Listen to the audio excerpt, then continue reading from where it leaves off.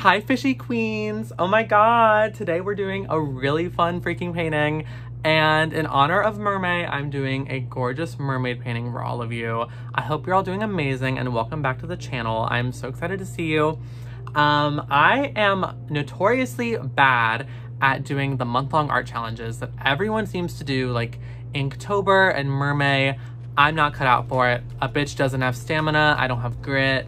I try and I get sidetracked and I forget, and the next thing you know, I fail it. So I'm not a big fan of the month-long challenges, but I really wanted to paint a mermaid because it's that time of year and why not? And who doesn't love a freaking mermaid?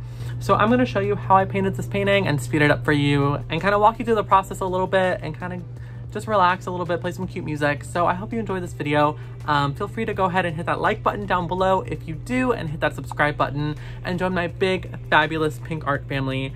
And let me know how you're doing down below. I am doing okay. This week was very interesting. I ended up going to a theme park and I freaking got burnt to a crisp because I have this notion that I am like a golden goddess, or I'm meant to be a golden goddess, and I can go out into the sun and like absorb all the rays and be fine. But then I'll go and I'll get completely wrecked. So I got super burnt last week, and then I went to Kings Island thinking like, oh, it's gonna be fine. It's opening day. Like, I'm sure people in Ohio like think coronavirus is real still.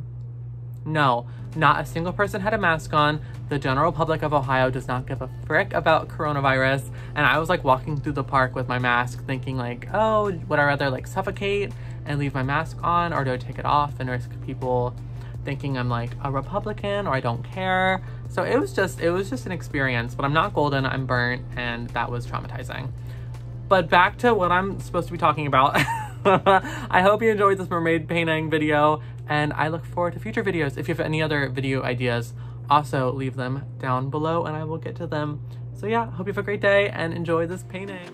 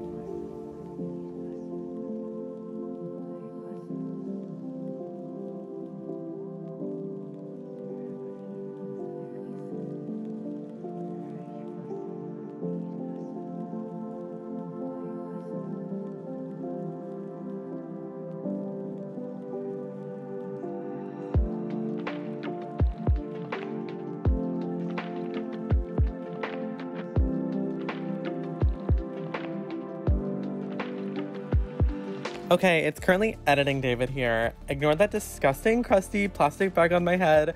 I'm dyeing my hair. I didn't go bald or anything.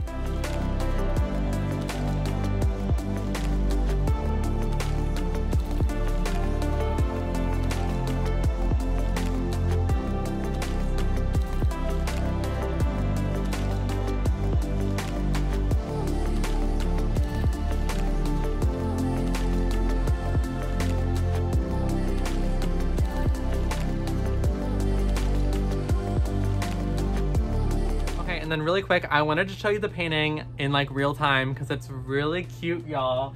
And she is 12 by 24. Gorgeous. I am freaking obsessed with her. Oh my god. I only paint on the firmest and longest wood, so she's high quality as heck. So if you want to adopt her, she's for sale. Feel free to DM me on Instagram, and maybe you can bring her home, or I'll make some prints when I can get back into the print lab at my university. But yeah, there is my gorgeous Mermay inspired mermaid painting. I hope you love it. And I hope you loved the video, and I'm excited to make more videos for you. Again, if you have any video suggestions, leave them down below for me and I will get to them. And I hope you have a completely fabulous rest of your day. Thank you so much for stopping by, and I will see you in the next video.